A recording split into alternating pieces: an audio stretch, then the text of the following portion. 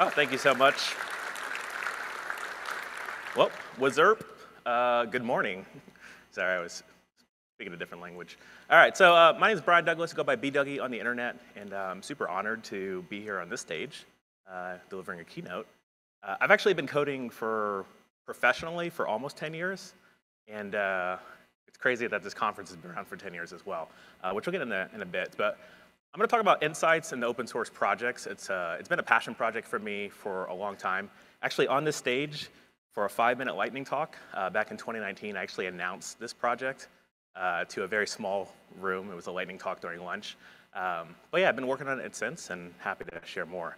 But why I know I've been programming for almost 10 years is because I have a 9-year-old. And my 9-year-old, when he was born 11 weeks early. In the hospital, I learned how to use Ruby on Rails.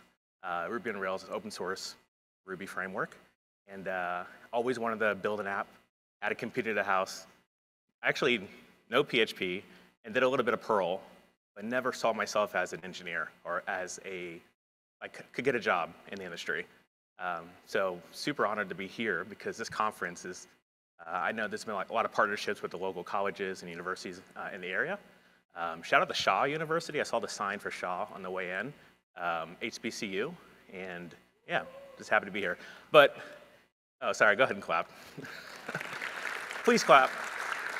Yeah, so earlier this year, my son he stayed home from school, and so he's 9 years old, and he was like sick, but he really just wanted to play Roblox. So what my wife did is she bought this book, which is about Black inventors, and she made him like read the book and do a paragraph on what he learned. And I thought it was a great idea. Honestly, I didn't even think about doing stuff like that. Usually I'm just like, cool, play Roblox. I've got meetings. But it was just me and him in the house all day, and he went through this book. And super honored that he's like super excited to see other folks in the industry that look like me as well. So like I'm not the only nerd that he knows in the house. It's funny because in this book they have the Black females who sent the rocket into space. When he learned about that when he was 7 years old, he called them the first Black computers, because he didn't understand computer scientists and the difference. So he's like, oh yeah, the first Black computer sent the rocket into space. And I thought that was really cute. But I bring this up because in that book, there was this guy called Booker T. Washington. A lot of us learned about Booker T. Washington in school during Black History Month. And Booker T. Washington did a lot of really awesome stuff, like the Tuskegee Institute, all this sort of Black businesses that were early at the turn of the century, post antebellum. So I didn't know a lot about this until later, like after reading books like this. And Booker T. Washington started one of the first HBCUs in the country in Virginia called Hampton University. This HBCU was specifically set in place for Black individuals post-slavery to get involved in the workforce. So it really just sort of was hospitality, working in the different areas of industry that they were allowed to work in, because that was the ceiling that we had to work through. But what's interesting about this like HBCU concept is it gave folks access to integrate in society. And like when I look at this room, I see a lot of folks that look like me. I see a lot of folks that don't look like me. And I'm super honored that there's so many other institutions, accelerators, boot camps, that are ushering new faces into the industry. So I just wanted to bring that up because I'm a big fan of open source, and I think open source is a really good gateway into getting more folks in the industry, because there's no barrier. The only barrier is access, and it could be a computer, it could be friendship, it could be a conference, and that's what I've been actually trying to push for since I've joined the industry almost 10 years ago. So I also want to mention All-In. I know they got an award yesterday, but I'm super honored to also be a part of the All-In open source program as well. My former employer at GitHub. Yes, please clap. So my former employer was GitHub. I worked there for 4.5 years on the DevRel team, and I was in the room on conceiving this platform. We did consult with MLH as well to find out how we could teach HBCU students that are doing CS and CE how to do open source, because I think there's a big disconnect. A lot of people don't know that Spelman College, based out of Atlanta, one of like the top 10 biggest HBCUs in the country, they don't have their own CS program. Their program is actually gifted to them from Georgia Tech. So like there's a lot of distance between access and privilege. and a lot of different colleges. Like North Carolina has one of the biggest HBCUs in the entire country. And like there's so much opportunity here. And like I'd love to see more of all-in open source, getting connected to folks like MLH and All Things Open. And just want to shout them out again as well. Cool, so I mentioned I got into programming about 10 years ago. I got my first open source contribution about 2015, so math is hard, 8 years, 7 years. So I didn't know how, I learned Ruby on Rails. I didn't know how to do server-side JavaScript. I had a problem that I was trying to solve where we're trying to include folks into our Slack channel through automation, through our cron. And server-side JavaScript with webhooks was the way that I learned through Stack Overflow to do it. And the challenge I had was I didn't know how to do that. So found a GitHub repo on GitHub. I unfortunately did not know how to use GitHub properly at the time. So instead of opening up a GitHub issue, I emailed the maintainer. And if you're new in open source, probably don't do that. I guess DMs are cool, but emails are awkward. But to my surprise, this maintainer was actually super friendly. It was like a Friday night. I was like, hey, I have to do this thing by Monday. I don't know how to use this thing. Can you help me? And to my surprise, he responded. And the reason he responded throughout the entire weekend was because he was based in Thailand. But when I was working late nights, it was like his normal morning. So I was like, oh, wow, I got lucky on that one. And then he also announced, he's like, hey, I'm glad it worked for you. By the way, I'm actually traveling in Thailand at a K-pop concert. And to my surprise, I had no idea what K-pop was. I didn't know what a digital nomad was as well. Like super brand new, junior in the industry. And from that point on, like I say from stage here, my DMs are always open. Because if someone can actually mentor me and bring me in the industry and do open source with them and show me the ropes, I want to do the same for anybody. So saying right now, DM's open if anyone's getting started. It sounds like it's going to be like $10 per DM pretty soon, thanks to Elon. But until it costs $10, DMs are open. Cool. So these numbers have been shared multiple times throughout this conference. The summary here on this slide is that open source is super valuable for hiring. The number 90% of the demand for open source and talent acquisition it's like off the charts. But the unfortunate reality is most people don't know this is a way to get access in the industry. I worked at GitHub. I know engineers who came through Electron. Electron started at GitHub. And I know college students who contributed to Electron and got a full-time job. And that same college student I'm thinking about is now a staff engineer at GitHub 5 years later because they had access and privilege and opportunity. And what I'm getting at is I didn't really set this slide up well, but I built OpenSauce, which is the project I'm going to talk about in a sec, based on this quote. So Gucci Mane's the godfather of trap music, based out of Atlanta, East Atlanta, Santa. And back in the late 2000s, when I was in college, he had this interview on Tumblr asking about how do you find the sauce. And this is all tongue-in-cheek, but the actual response is actually something that I've been living by when it comes to open source. Because if you don't got sauce, then you lost. And I think there's a lot of folks who don't know what's in the sauce, or don't even know the sauce exists. Like you can get your CS degree, get your degree, become a manager, maybe a founder or whatever. But there's a whole nother opportunity. And PHP being around for so long and getting a word from MLH, that was a gateway for so many new developers to start writing code and start building software and building entire companies like Meta, Facebook. So I bring that up because OpenSauce is the thing I'll talk about in a moment. And it really was a self-serve project for me to maintain my own open source. So a CRM tool for me to manage my contributions. And back in 2020, during the pandemic, someone actually reached out and was like, hey, why don't you add a login to this? I'd love to manage my own open source projects as well. And to my surprise, people started signing up for that. So I spent the last couple years sort of bootstrapping, doing this for fun on the side. And I've grown myself as a caricature in the internet, where I'm the Beyonce of open source. And I truly believe this. I know it's tongue-in-cheek, but I think Beyonce has a huge superfan group. And I think if I can help usher in more folks, or maybe even other folks can be Beyoncés of open source, we can usher more folks into the industry through our own special way. Cool, so I started off with this one question: how do I get involved in open source? There's a lot of good guides out there, opensource.guide. I was running a program called Open Source Friday at GitHub for a long time, and there's a lot of really good first steps. But once you find that repository, it's always very confusing on where to start. you don't know who to talk to, you don't know where to make your first contribution. And it's good that we have good first issues, but again, if you don't got the sauce, then you lost. So you got to move past a good first issue. So I enjoy every year during October, there's Hacktoberfest. How many of you did a PR or signed up for Hacktoberfest this year? Cool, a handful of us, which is good. Maybe all experts in the room, but this is a really good gateway for folks to get the exposure, to even just know open source exists as a platform. Also, this is a great way to learn not to email maintainers, instead open a GitHub issue. So during Hacktoberfest, open source has always been a side project for me. I developed this concept, well, I didn't develop the concept. I actually took this concept from Express. Express.js being a server-side JavaScript, the thing I didn't know how to use. They have this thing called the triage team. And the triage team is really meant to triage issues. It's a painful process. I was talking to Next.js a couple years ago, which is the React meta framework. They were getting 100 issues a day. So just that feat alone to manage all those issues, it's a lot of work. But what if we could train the next level or the next up-and-coming generation to manage the triaging of issues through labeling?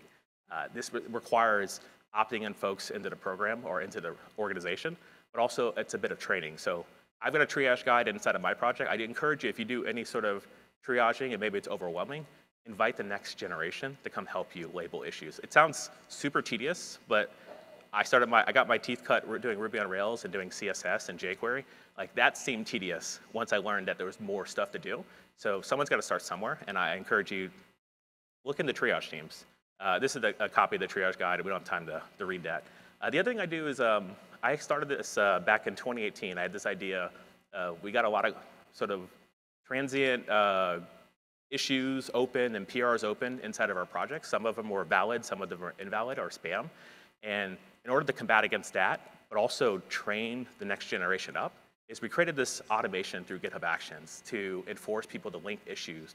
And obviously this is GitHub specific, so obviously take this knowledge to whatever you're using. But we created this GitHub action to force folks to add a linked issue onto your PR. Because it's good to get the code, but if you have no idea why the code exists or who you are or where this came from, I force everyone to open up an issue first. It sounds really tedious, but then it teaches someone how to explain why they wrote the code, where it came from, what they were trying to do. So if you didn't know about this on GitHub, you can link issues just by doing a # and the issue number, and that's enforced through this thing called our PR compliance GitHub action. So shout out to MT Foley, who lives in Raleigh. He's not at this event because he's working. But the good thing about this is MT Foley was actually a contributor to open source. So Matt is specifically his first name. He was working on air conditioning software, like super old, archaic software. He had I think maybe did computer engineering previously, but he wanted to get into web development. But there was no pathway from air conditioning software to web development. And he found open source. Actually, I was on a podcast, and he reached out. He's like, hey, I want to get involved. I was like, oh, cool. I got a good first issue. Mind you, I'll say this once, and I'll move on. The best good first issue is the one you open. A lot of folks always spend all the time trying to find good first issues or trying to find their first contribution. The best thing I can do for someone who wants to contribute to my project is show them how to open that issue and show them how to fix it. Every good first issue in open source has the answer in the issue. It's by default, because I don't think anybody should have to try hard to join a community if it's going to be through contributions or through labeling issues. I want to lower the barrier, because I know what barrier I had to basically get across. Like my first job, I was 27 years old. I'd spent a whole other career working in sales and doing stuff I thought I was supposed to do while I wanted to do full-time engineering. So I just want to make the barrier super, super low for folks. So I go through that, just quick examples, but then I want to talk about these insights, because what I'm working on right now is I want to be able to walk into any project, no matter where it's hosted, and identify, is this a project I can contribute to? So we put together this project starting June. I had left GitHub to work on this full time. And this insights platform, insights.opensource.pizza, is the actual URL. We built this platform in partnership with DigitalOcean and Hacktoberfest to identify all insights across 527,000 PRs since October 1st. It was a pretty big feat and also very expensive, but luckily DigitalOcean, thank you so much for the free credits. We're now able to identify things like spam, things like acceptance rates for PRs, which it's valid. We're not really trying to push PRs to get merged in a certain amount of time, But if I'm gonna contribute the first time, like I wanna walk in just like I'm gonna walk into the barbecue spot. I think it's called the Pit around the back this afternoon. See you there. I'm gonna look at a Yelp review before I walk in. I'm not trying to do reviews for projects, but I just wanna give people a fighting chance to get involved in the community. And if there are communities that have really good infrastructure and a really good organization or a maintainer team, I want to point people to that. So I spent my entire time working at open source trying to find good projects to work on. Now I'm reaching out to projects and trying to set them up for success. So real quick, not only can we show contribution distribution of PRs, but we also see down to the contributor level. So we're going to be doing some pretty cool things early next year around individual contributors and profiles to identify where they're making contributions so other people could follow along, and then also maybe make contributions on places that are onboarding contributors pretty well. So this slide meant to be earlier, but contribution distribution. And this is also like, I spent the last 4.5 years working at GitHub and identifying like, there's an insights tab on GitHub, but it's pretty underwhelming, to be quite honest. Shout out to GitHub, but it is pretty underwhelming. I could see who's contributing to the project, but it could have been someone contributing from years ago. I know the Redis project, which I know they have representation. I know their creator and main maintainer left the project last year. I don't know that as a new contributor. I know Redis. I know I can walk into the contributor graph and see them, but I don't know that if I should reach out to them and email them, or should I email somebody else in the project. There's not really a good onboard path into reaching out and saying, hey, I can help. And the sad part is like a lot of folks have years in the experience and can't do open source because they don't know where to start. So the contributor graph, I don't know if everybody knows this, but you can actually zoom in specifically to a certain section inside of GitHub to see where contributions are. So that one's for free. But this is currently the Vite project. Vite is a build tool in the JavaScript ecosystem. I'm able to narrow down to see where contributions are specifically. And if I see someone who's making lots of contributions, I have an opportunity to reach out in the Discord because they have a Discord to have that conversation. But this all insights on GitHub, having orange blobs and seeing like where activity looks like, I've always wanted to see a deeper dive and a deeper level into what's happening. So currently in open source, like our chart that I showed earlier, it's all based on 30 days of activity. By default, we'll probably do more deep dives in the future based on infrastructure costs. But I'm looking at the Next.js project right now, and I want to see like contributions within the last 30 days. And something that I always see is something which is called bus factor. The bus factor being if you got on a bus and you never came back, how detrimental that'd be for the project. And consistently, I see this in a lot of projects. You'll see a lot of performance upgrades. You'll see a lot of transfers from Webpack to Vite or something similar, where they touch a lot of files. And that becomes something that whenever I was managing at GitHub, whenever I see that, it becomes an opportunity for me to say, hey, thanks so much for your contribution, but could you also do docs along with that? Or, hey, you're doing a lot of work here. Do you think you could spread the wealth or spread the contributions to other folks? So my intent here is I want to give a fighting chance to anybody who walks in the project to say, hey, you know what, this person's like crushing it. Maybe not the best mentor, but maybe this person can help mentor through docs or mentor through a quick call or maybe recorded content. So I'm setting up this whole infrastructure to basically to have that question for anybody to walk to any project and do this. The other thing I want to mention is that we have currently file level changes. So it's hard to find out who the maintainer or who's the owner of the project. And we want to be able to generate code owners by default for any project based on contribution. And I also want to point out that this is based on code contributions. I do understand that there's non-code contributions. That's a larger problem and a larger thing to, like we're a very small team. So we'll get there eventually, but currently we're working on code contributions. So I'll sort of skim through this a bit to get to the end. But I just wanted to bring up, having context and contributions gives everyone a leg up. Like it gives everyone a leg up to be able to understand like what's happening, where churn is happening. A lot of times you get contributors. So Matt's a contributor who's been, he got his first full-time React job through contributions to open source. He hasn't contributed a lot since because I think it's also, it's valid to be able to roll off a project. Like I'm super proud of what he's contributed into the project I've been working on, but he also got an awesome job at SRS here in Raleigh. So I think he needs to focus on that and grow his career and become that senior dev, the staff engineer, and he can always come back and hang out. Which I'm looking forward to hang out with Matt tonight.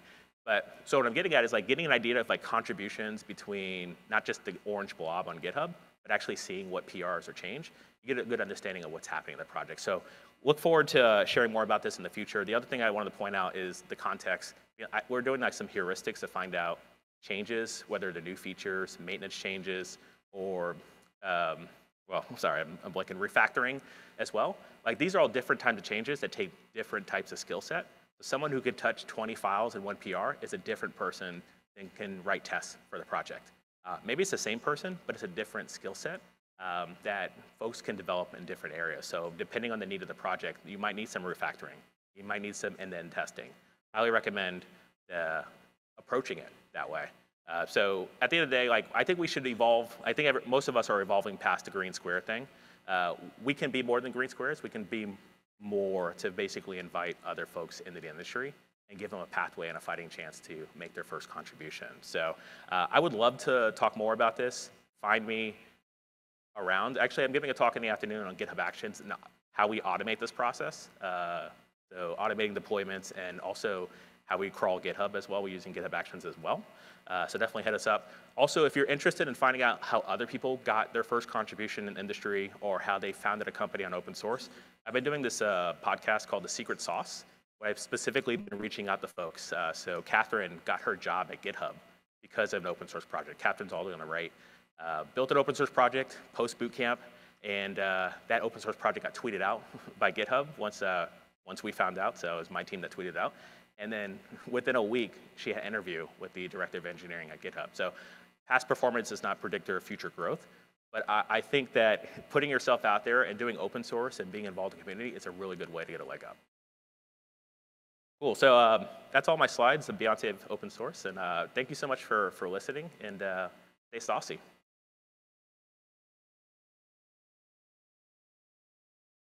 Good morning, and thank you very much for showing up here. This is the month of November, and as they say, no shave November, okay? So check out my profile pic in a few days. It's going to be a dense handlebar. And the idea of that handlebar is if you are a man, or there is a man in your life, brother, husband, father, friend, colleague, tell them it's more important to be playing with you, talking to you, as opposed to being hung on a family wall. So it's important to get your medical checkup done. It's make sure that you're doing the right things to stay healthy and eat healthy and stay healthy. So I think that's an important element. And it seems like somebody took the HDMI cable out. I think that needs to be plugged in. Voila. All right. Now, this is a topic that is very near and dear to my heart. Now, well, once the slide shows up, they're showing up here, but not up here. Non-technical skills eat technical skills for breakfast. What does it mean? Well, technical skills are technical. Java developer, Go developer, Kubernetes developer. Non-technical skills on the other side shows your human nature. And that's sort of the main difference over here. Your team may be the most talented technical team, but these non-technical skills are really a force multiplier for your team. Your team has all the talented rock star speakers or developers, but they're lacking the non-technical skills, the likelihood of succeeding is sort of low. Multiple studies have been done around that. So I'm hoping that in this talk, I will share some personal stories. Hopefully you'll connect with them.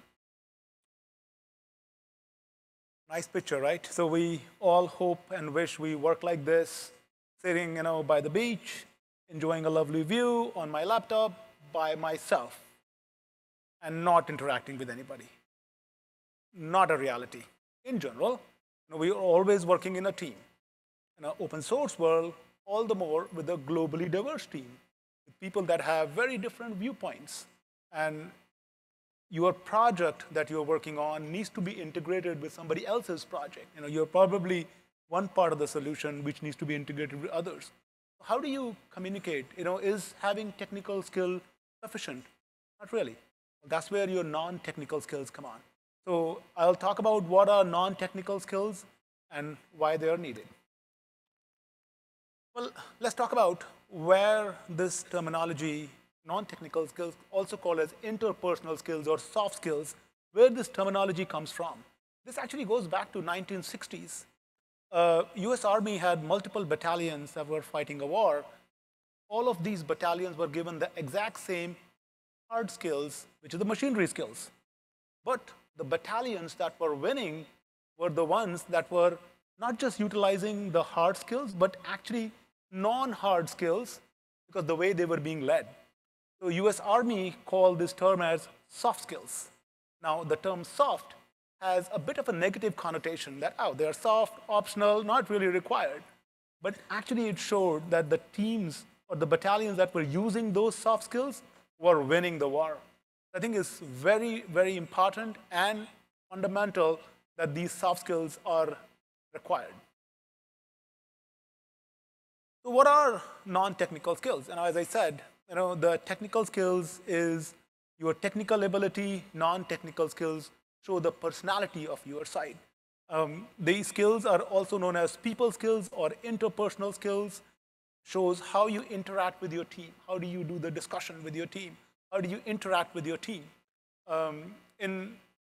You might have heard the quote which says, Peter Drucker's quote, culture eats strategy for breakfast. Let me repeat that. Culture eats strategy for breakfast. No matter how good or solid your strategy is, if the company doesn't have the right culture, it's going to kill the strategy. And these non-technical skills are the ones that define the culture of your team. It's really important if you want to be successful, you bring that culture in. And I'm going to talk about what some of those skills are. That is going to be essential. Now, over the years, I've changed a few jobs. And I worked at pretty decent-sized companies, actually. And every time I have changed the job, all of these companies have had very good technical abilities. But every time I've changed a job, technical skills have never been the reason. It's always been the non-technical skills. And I've been fortunate in that sense that right about the time when I'm realizing, you know what, my non-technical skills are not getting utilized, somebody came and picked me up and say, hey, come work for me. They made an offer I couldn't refuse. And voila, you move on. So non-technical skills are super important.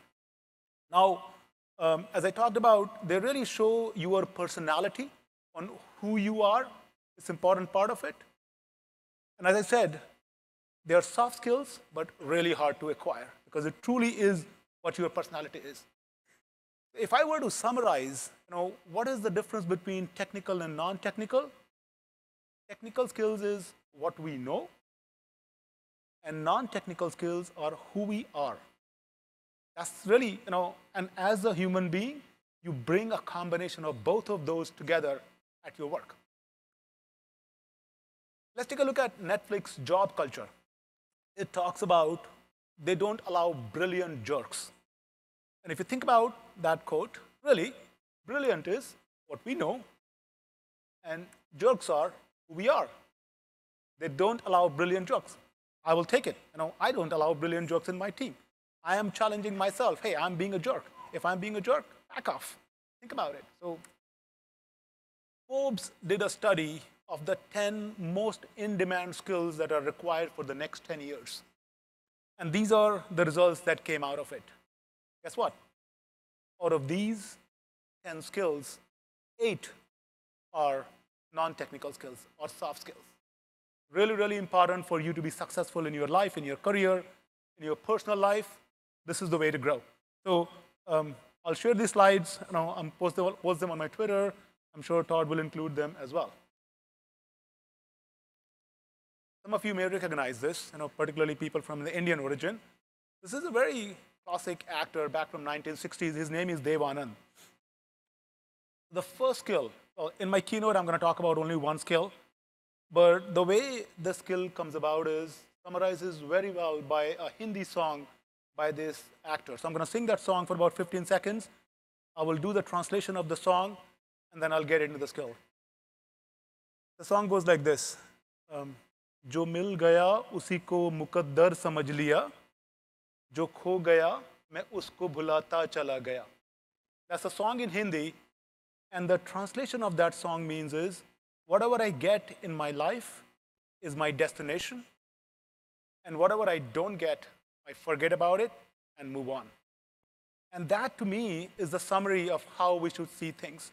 It brings a lot of mindfulness in what you have. And nobody better than Todd Lewis, who impersonates this gratitude. Really, I have 4 skills that I want to talk about, but in the keynote, there is only so much time. So I'm going to talk about kindness and gratitude. I think this is one of the skills that we don't talk about enough. Why it is such an important non-technical skill that we each need to have. It is super important. There are lots of benefits around kindness and gratitude. What is kindness? Kindness is basically an act of helping or complimenting somebody without expecting anything in return. And gratitude, on the other side, is a thankful appreciation of an act of kindness. Kindness could be anything. It could mean complimenting somebody, hey, your shoes are looking good, your shirt is looking nice, the blue color on you suits very well. Helping your colleague at work with submitting a PR. As Brian was talking about, helping somebody mentor in their open source career. Lots of different ways. Now, think about the impact of that. What happens is, the person that you complimented with a blue shirt, you made their day happy. All day, they are peppy that, hey, you know what, I'm looking good. And that gives them a good feeling. So it's very important that all it takes is 10 seconds, maybe a couple of minutes. Let the lady on the crosswalk cross, as opposed to just honking at her that, hey, I got to go rush. All it takes is 10 seconds, but it really brings a lot of calmness and kindness in the world. I think one thing that the world needs more and more is kindness, not just for our work, but in our teams, at our work, and everywhere else. So it's not hard. Let's go make the world a kinder place. Let's see what kindness and gratitude gives us. As it says, an act of kindness releases a hormone called as serotonin. Now, serotonin generates a feeling of calmness and can even boost your self-esteem. Like most medical antidepressants, kindness stimulates the production of serotonin, and that really brings happiness to you. It also encourages the release of oxytocin, which encourages optimism and lowers your blood pressure and improves your cardiovascular health. You're seeing the positive side effects of the actual medical effects of bringing kindness. The funny thing about kindness is, if you are being kind to somebody else, that person is getting the benefits, but your mind tricks you that you are also getting the benefit as well. And that's called as helper's high. You're helping somebody, but both of you are getting benefits, and oftentimes, people who are looking around you, if you help somebody out, they also get a high of it. So I think it's very important that how viral it is. And to me, honestly, having that kindness attitude at work really allows you to make that meaningful connection at work. Just being kind to somebody, just being helping out somebody, what goes around comes around. Now, and not that you're doing it because you want to be getting it back, but you're really doing it in a very selfless manner for being kind to other person in the team, at work, or wherever it is. Okay? What goes down as part of kindness and gratitude? Engaging in acts of kindness produces endorphins, which are brain's natural painkiller. So your pain level goes down. And it also shows that it helps you, it lowers your cortisol by 23%, which reduces your stress level. So think about serotonin, oxytocin, helper's high, all going up, your pain and stress going down. Who doesn't want that? So just be very consciously aware of it and see how you want to do more and more of that. And by the way, November is the National Gratitude Month as well. Thanksgiving is coming. So let's make this as where you're doing one act of kindness every day and be gratituous person on what we get in life and then enjoy it. This is a Gallup poll that was done, I believe, in 2018, and they looked at different generations on what they value at work. And if you look at this survey, they talk about the well-being is among the top 2 criteria for across all the generations. And well-being is not just physical well-being. It's very equally mental well-being as well. It's very important that employers are being part. And then, as your teammates, you are watching out for your workers on how you could make it a more kind and a gratuitous place. Random Act of Kindness, is a nonprofit organization. Sometimes you think, how could I be kind? Well, this work poster actually gives you an idea. It's not that hard to be kind. Just simply giving a compliment, just talking about how you are gratuitous towards everything. So this is just an idea of, you can actually download this poster, put it at your workplace, go to randomactofkindness.org, put it in your team, whatever, as a background poster so that people get inspired. Now, Brian, I think your son should talk to my son. He did an internship at Roblox this summer. Now, what he realized is that he did his internship. He's a junior at UPenn. And he was threatened to ask questions in the meeting that, oh gosh, these people are so talented. He got an imposter syndrome. But how can I ask questions over there? And then the discussion I had with him is that, hey, buddy, you're not being kind to yourself. If the questions are in your mind, and if you're not asking questions, how are you going to pick it up? Then he thought about it, and he made this quote. He says that others are not perfect, and I'm not fully flawed. So I'm going to go ahead, have the courage to ask the question, and learn from it. So that really allowed him to be kind to himself and really help him grow. And I'm sure we all connect with this quote by Maya Angelou. People will forget what you did, what you said to them. They will never forget how you made them feel. So independent of what you're doing with somebody, if you have been kind to them, if your acts are of kindness, and you are thankful to them, I think it really brings that meaningful connection at work. Because end of the day, that's all that matters. If you do your best, and if you try to help out somebody, maybe the end result is like, hey, it didn't work out, but they will still remember you that, hey, you tried your best. I think that's the goal here. So really, what I want to do is I want to summarize this tip number 4. I would really, really encourage, I would really challenge you to practice kindness at work. One kindness act of day, every day of this month. This is a National Gratitude Month. At my team meetings and my boss's team meeting, we always start with gratitude check-ins. So first few minutes of the meeting, all we are doing is, hey, let's talk about gratitude check-ins. We always wait for that, oh, when that release is going to happen, then we're going to celebrate. When that release happens, we will celebrate. Let's enjoy our victories for the week. If somebody helped you out in the team, outside the team, we always do those gratitude check-ins. Those are super, super important because that kind of brings that camaraderie that we are enjoying the small victories on a regular basis. And then at Intel, we have this concept of a spot recognition. So at any point of time, like if somebody helped me out with an event or I helped somebody out, we could send a spot recognition. And that recognition is actually in the form of dollars as well. So you could have different levels of spot recognition. So you kind of write a few lines that what did this person did to me, and you recognize them, and then the email goes to that person and their manager, and a few dollars are deposited into their account as well. So simple things, doesn't cost a lot, but really brings that meaningful connection at work as I was talking about. So my point is, people skills are hard.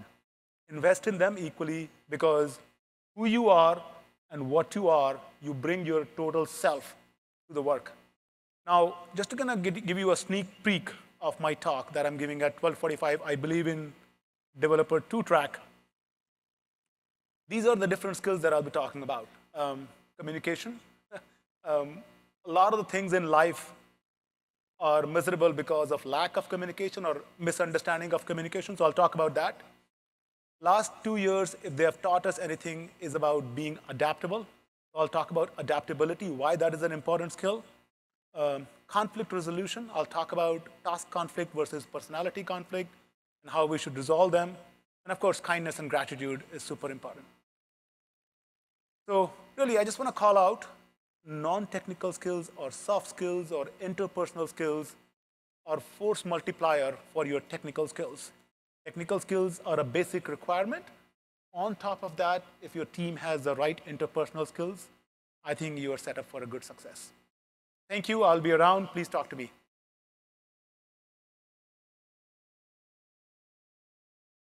So I want to tell everybody a story, and that story starts with my mom. This is Wendy. And from the day I was born, Wendy had a plan for me. And early on, everything was going pretty according to plan. I was well behaved, I was a good student, I was adorable. Things were looking pretty good for my mom. For proof, let's go to the mom cam. But every plan is bound to have some setbacks, right? And in the case of my mom's plan for me, the setbacks were significant. Let's go to the mom cam for an update. But, despite everything, we pulled through. I graduated from high school, decent grades, good test scores, and Mom felt like the plan was back on track. Step 1, graduate from high school. Check.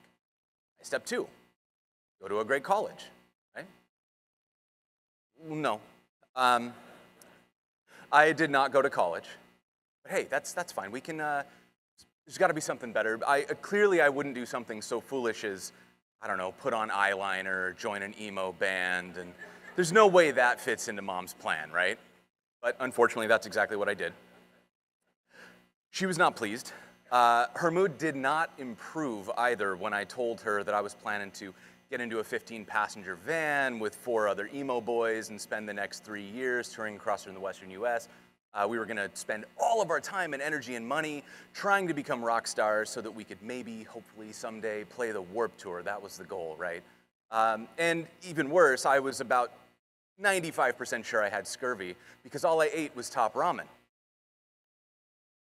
And yet, all that wandering off the plan, 20 years later, I'm here, right? And for some... Thank you, Angie.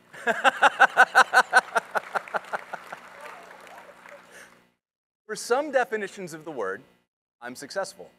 And despite everything, my mom's still pretty proud of me. So, according to the standard plan that was laid out for me, I did every single thing wrong. Didn't follow any of the plan. And so that raises the question, how am I here? If I didn't follow the plan, how did I build a career that feels successful despite performing what my mother would describe as active sabotage on my future? I'm not going to go into the specifics of how I made my way to where I am today from where I was. If you want to talk about that, I'll be around. You can come find me. I'm happy to talk about it over a beverage later. So instead, what I want to talk about are 2 ways of interacting with the world that I think led me to where I am today. I want to talk about seeking and wandering. So let's start with seeking. Seeking is the active pursuit of a well-defined goal, right? This is planning. It's preparation. It's deliberate practice. Seeking is how we become not just competent, but great. So one of my favorite stories of seeking is the Polgar sisters. Laszlo Polgar is a hobbyist chess player at best, but he wanted to set out to prove that talent is not born. Talent is learned and earned. So he had 3 daughters. He taught all of them to play chess starting when they were around 5. And it turned into this fun family activity. It was a way that they stayed engaged and hung out together. They practiced deliberately, constantly. And the results are really hard to refute. Susan Polgar was a top-rated player worldwide by age 14. Sofia Polgar gave the 5th greatest chess performance of all time, according to whatever metrics chess people use to measure those sorts of things. And Judith Polgar was the youngest ever chess grandmaster. All of this taught by a hobbyist chess player who wanted to set out to show that deliberate practice wins out over any sort of born talent.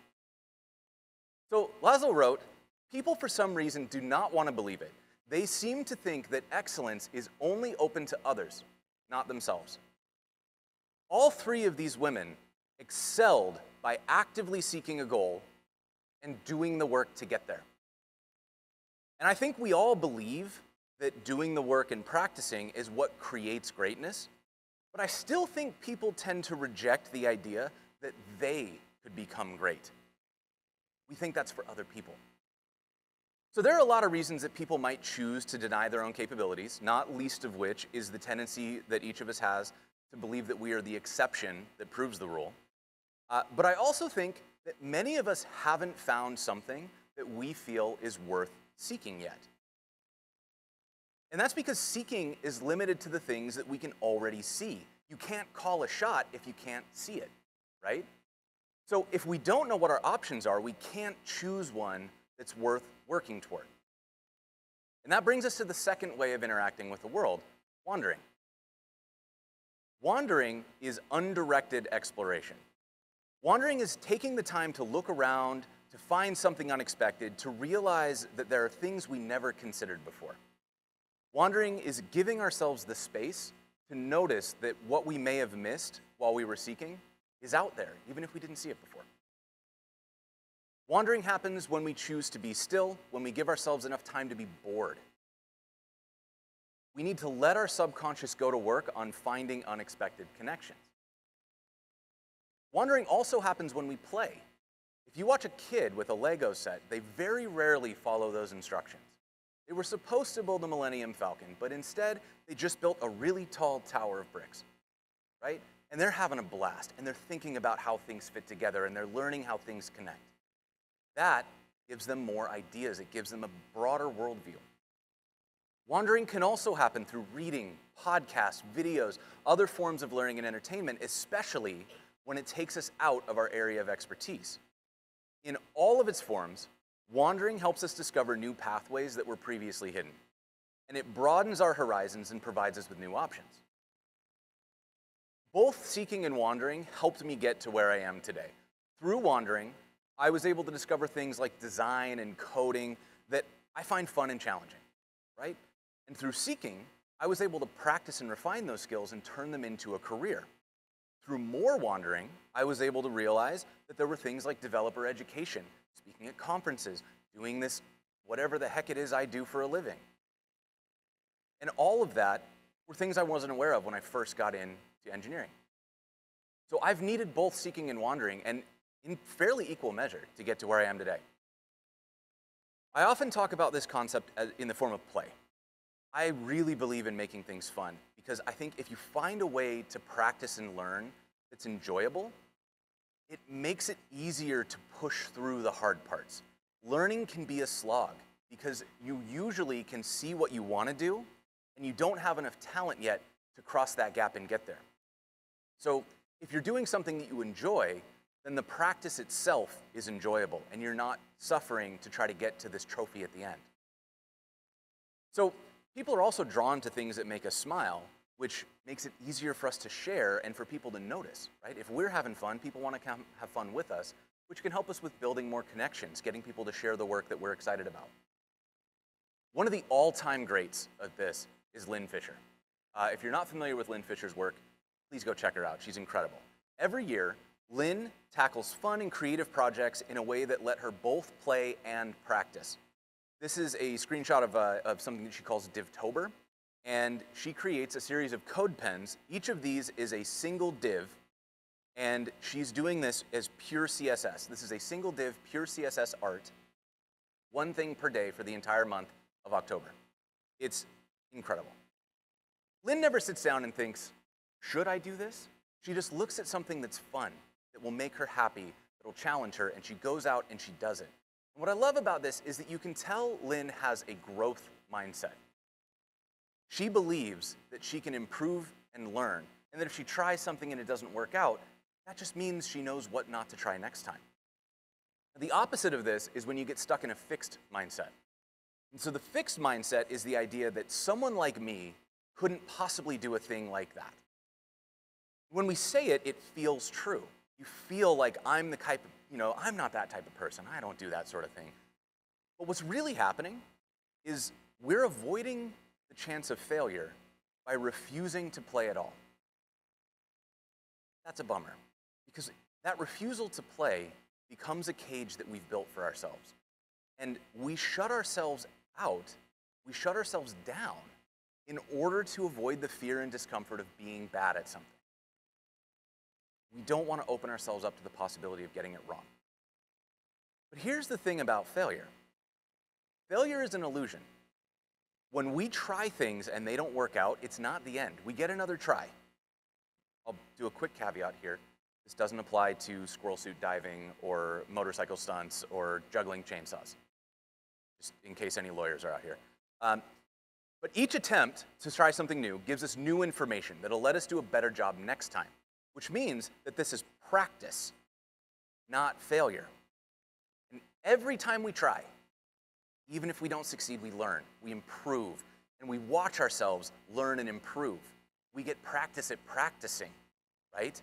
And so that means that trying and learning and improving becomes a pattern of behavior that's self-reinforcing. That's resilience. That means that we believe that we can do something, that we can improve, that we can get better. And every single rep we get at trying and learning and improving makes the next try easier. That is such a superpower. So another thing that I hear pushback on is that people will say they want a guarantee. They want to know, what if I'm already behind? Everybody's already learned so much more than me. Everybody already knows so much more. If I choose the wrong thing, if I make a mistake, I've wasted so much time that I could have been spent seeking the thing that is good for me, that's healthy for me, right? Don't want to waste time. And that's because of this perception. We have this fear that if all the time we spent on the old thing is no longer being done, if we're not doing the old thing anymore, then when we move over to the new thing, we've wasted all of that time that we spent on the old thing, and we're starting from scratch with the new thing.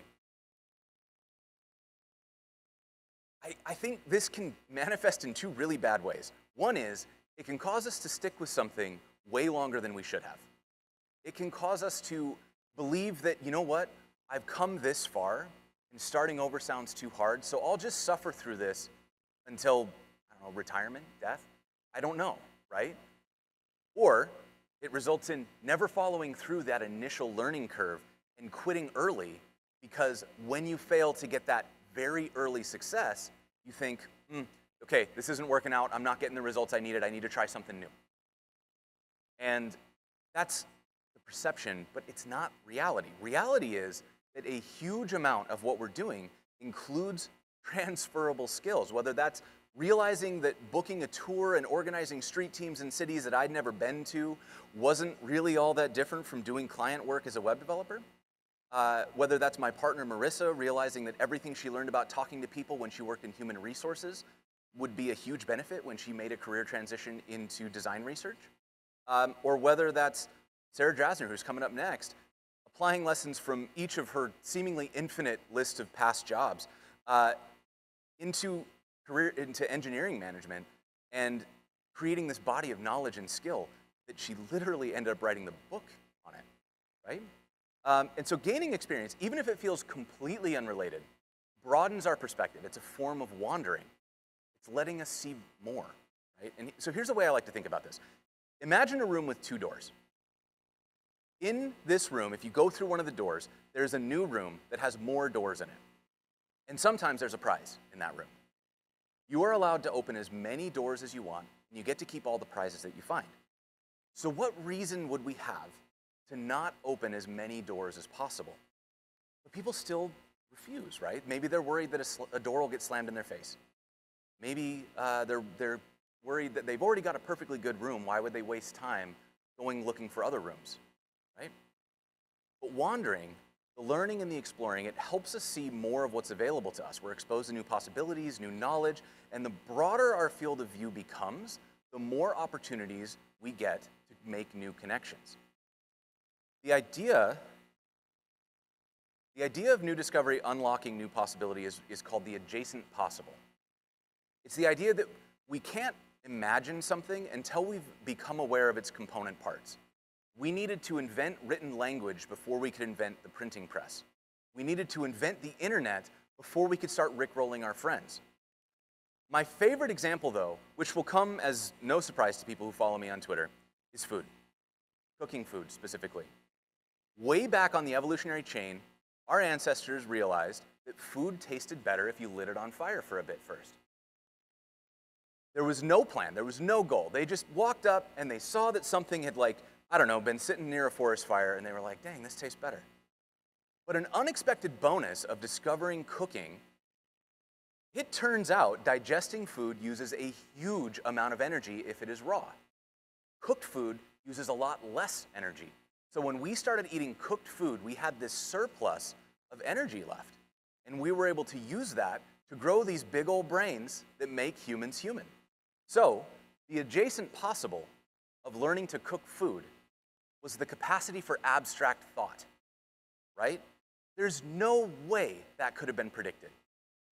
Nobody sat, no, there was no like pre-Homo sapien out there in the forest going, if I have a good strategy, I can develop abstract thought by cooking this food. No, they were like, this tastes great, and then they got smarter. So we need to keep seeking. We need to keep practicing, keep striving for excellence. And we need to keep wandering. We need to keep exploring, keep playing. We need both, and we need balance. So make sure that, remember to put in the work. Doing anything meaningful is going to require dedication, perseverance, and a whole lot of effort. But we can't get so focused on that goal that we refuse to give ourselves permission to slow down, relax, look around at what else is going on. And we need to stay curious. We need to continually learn new things and explore new possibilities. But remember that learning without action doesn't take us very far. So don't use wandering as a tool to enable procrastination. And above all, remember, if a doofus like me can do everything wrong, including this hairstyle, and completely fail to follow the plan, but through a combination of seeking and wandering, is still able to end up here, doing all right, then you can absolutely do the same. So let's all go and have fun learning something new. Thank you so much.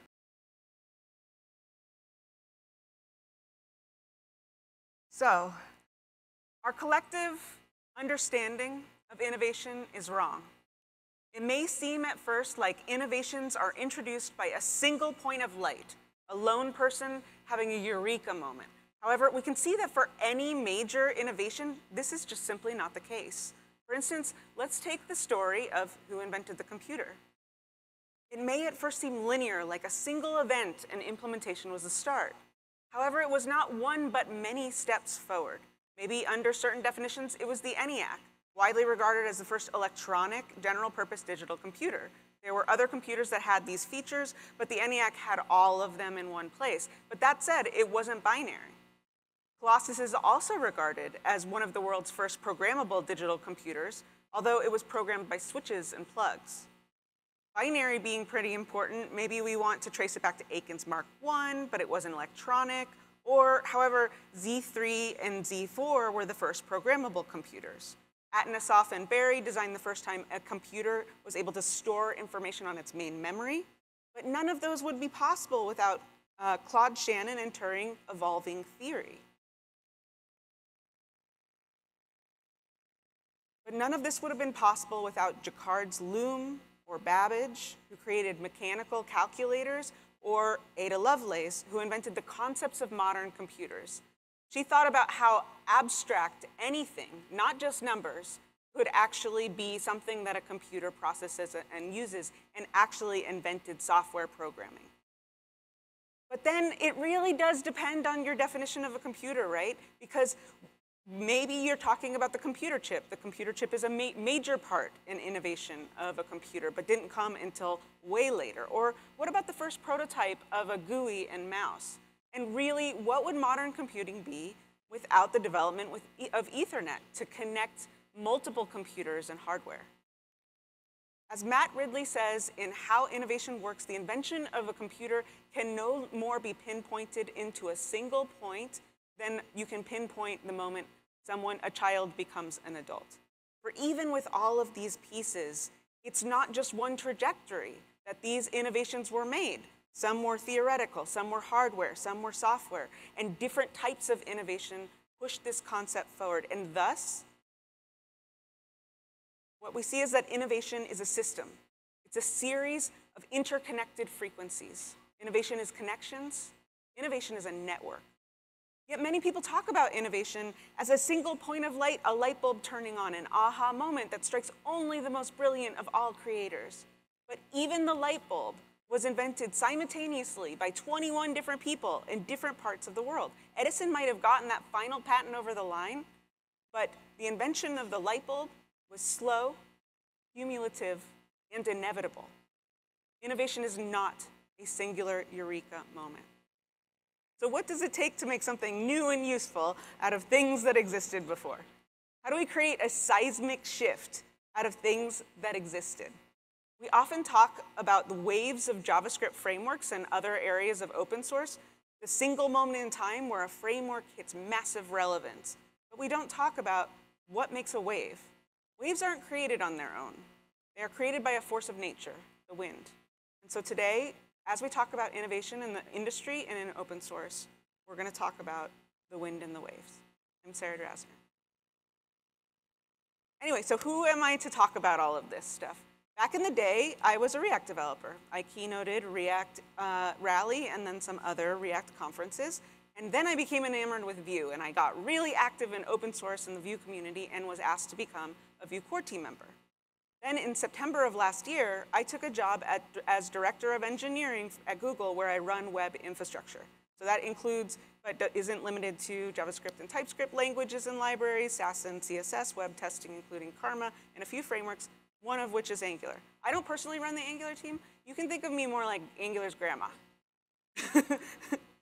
But I did get involved in all of these open source communities from different points of view. And so today I'm going to focus a little bit on Angular.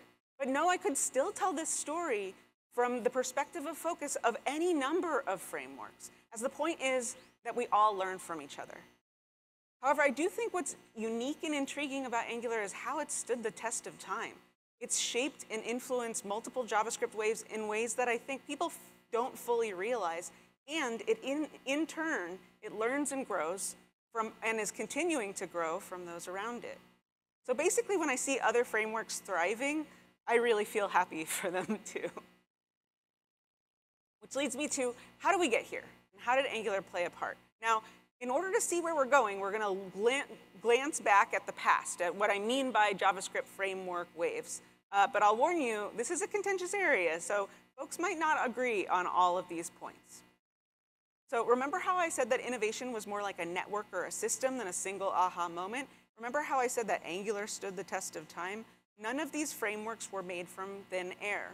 So we have all of these different waves and even precursors between them. So in the precursor section, that's not what I would define as a modern JavaScript framework, but they did influence each other and also the JavaScript frameworks.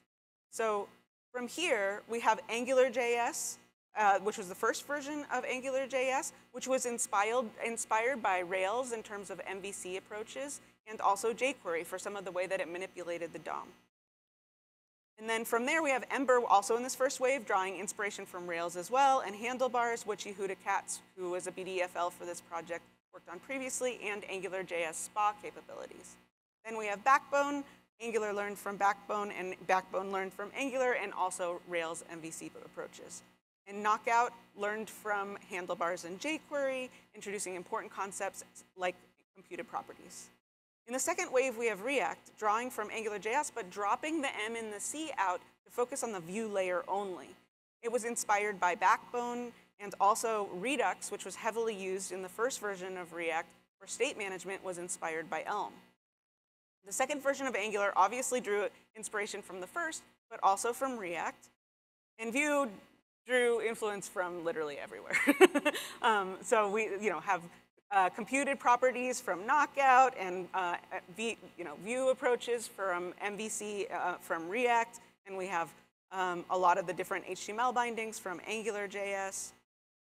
And then Svelte simplified much of what came before it, but actually started leaning more heavily into the compiler, which everyone is starting to get really excited and inspired from. So you'll notice I haven't told you my bets for this third stage because I'm not a weatherman. I will note that meta frameworks like Next and Nuxt have really picked up steam. and they've become quite popular. Solid.js is doing really interesting things in this space that a lot of people are kind of learning from and growing. And lastly, I will say, it is kind of impressive that Angular survived multiple waves. So some of the things that you might not realize that Angular developed, because the waves in the sands of time tend to erase these things, are SPAs, first-class usage of TypeScript, test integration in Harness, tree shaking, ahead-of-time compilation, first compile-time built-in internationalization, and mature CLI-driven updates. So that said, Angular doesn't stay still or sit alone. So one of the things I've noted in the time that I've spent with this team is how humble, curious, and eager to improve the team is. So Angular is currently inspired by Svelte's authoring simplicity, Vue's approach to SFCs, Svelte stores and simplified state management, Solid's reactivity, React's unidirectional data flow, Vue's animations, and Aurora or Next.js's image component.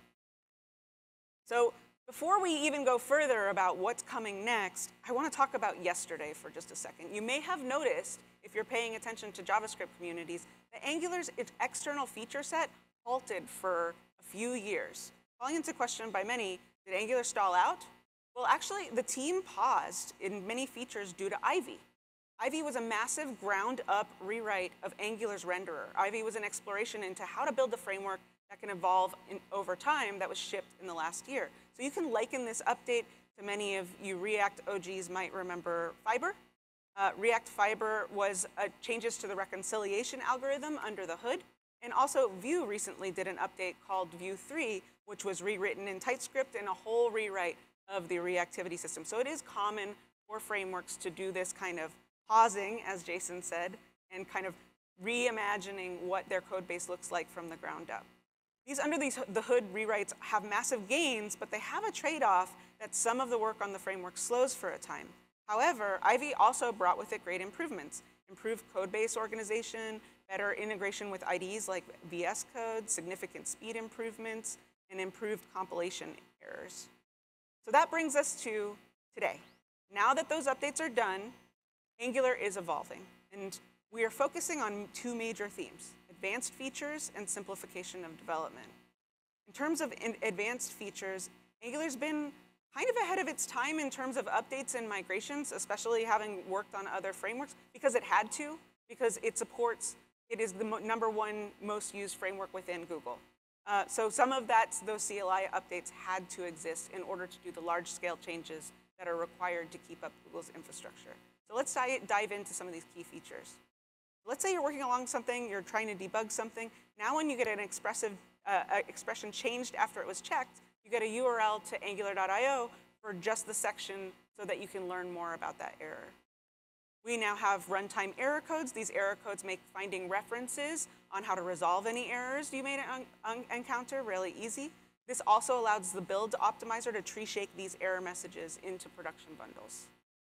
Also, due to the fact that Angular runs at that scale that I mentioned, the upgrade functionality is very, very good.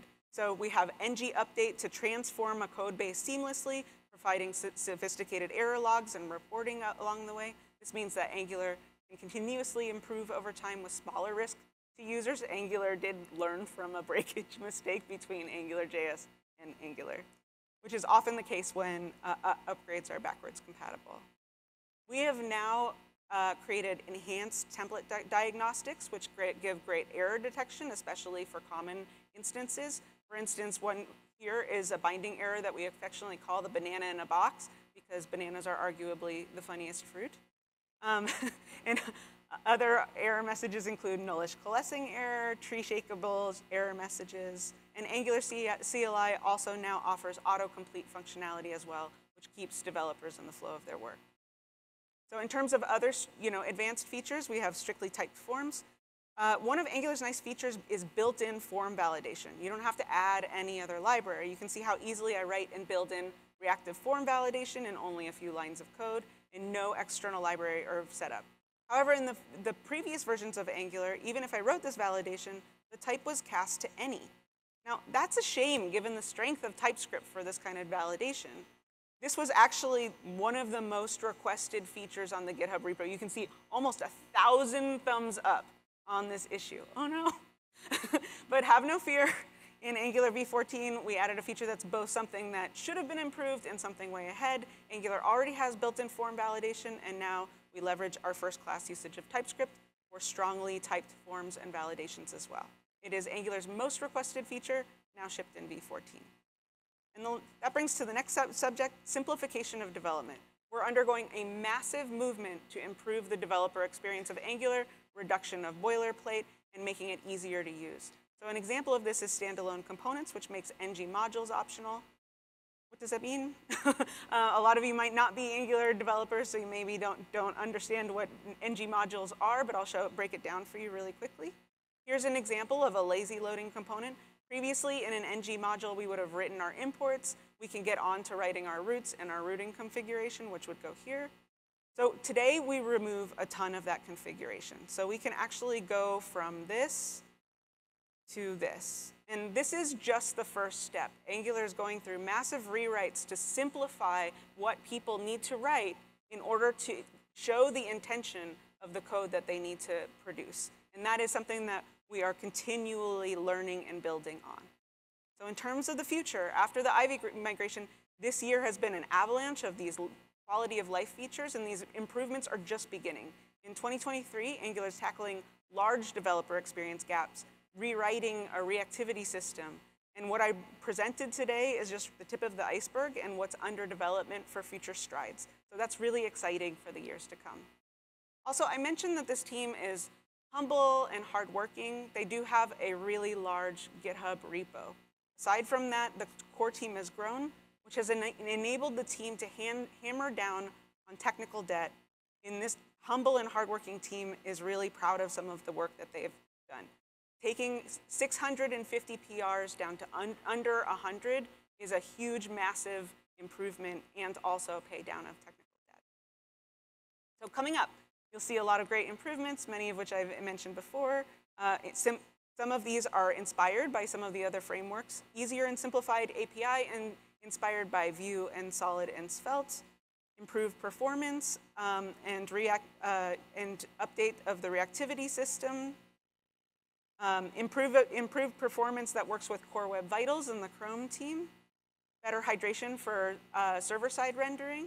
Better stack traces. Better accessibility and better ARIA primitives, and a documentation revamp.